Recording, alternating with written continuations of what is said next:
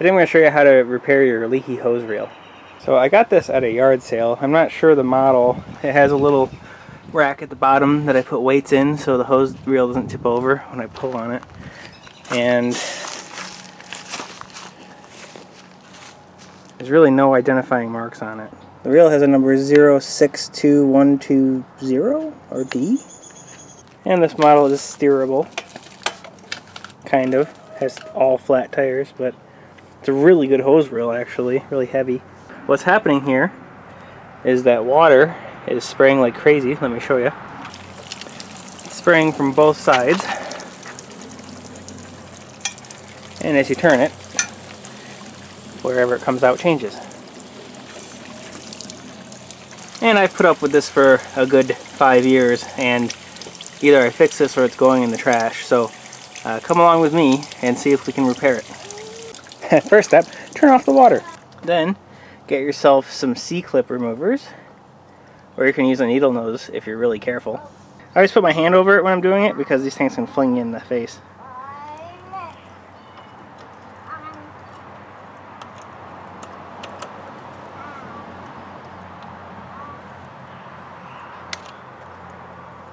Just like that. Then you'll see that this won't actually slide off because this bar is in the way.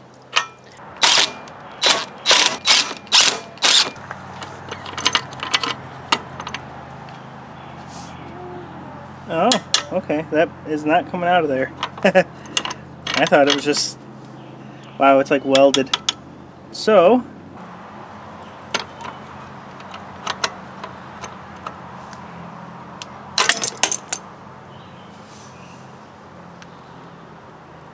well, there you go. Don't do that. That is a brass fitting. Actually, it was pretty corroded.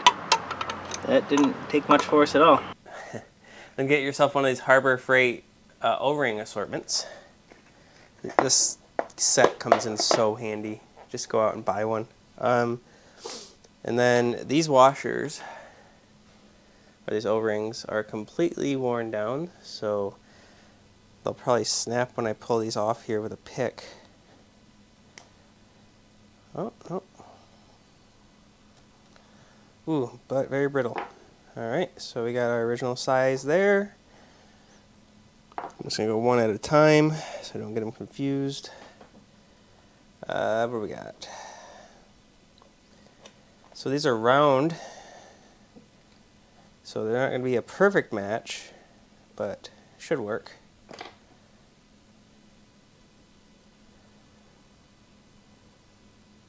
There we go. Could probably go one size smaller on that one actually. Alright, one size smaller. Oh yeah, that's better. That's a better fit. Alright, and then this size, or this side.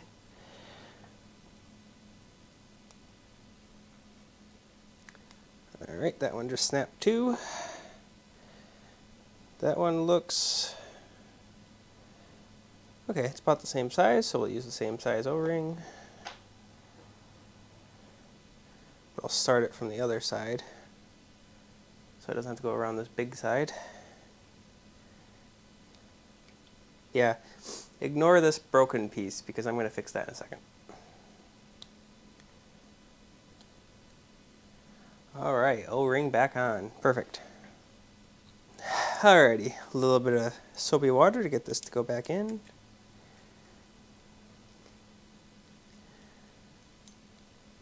Ah, tools. Tools make your life easier. Alrighty, so I'm going to put my lock ring back on. There we go. And so yours would be attached, but turn this a few times, turn the wheel a few times to seat that rubber properly.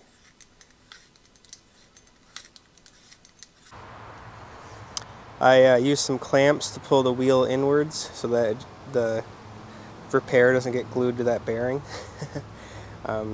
So let's go get the JB Weld.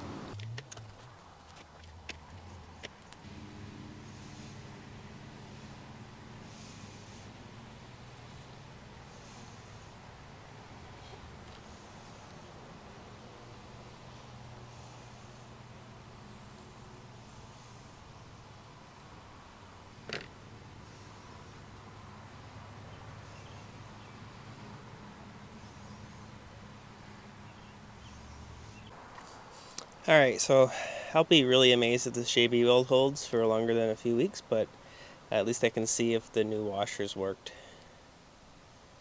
Alrighty, so the hose is on and it is no longer leaking. My JB Welded repair is holding. So if you're doing this, I would recommend, if you can't get this to move, just like bend it up or just cut it, because I don't know what good it does anyway. Maybe just cut one side even and just like bend it out of the way and then bend it back. I don't know.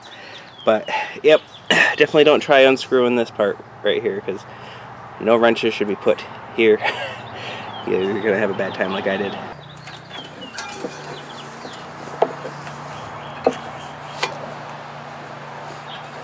And she rolls, and she whines. She doesn't leak. Alrighty, so thanks for watching.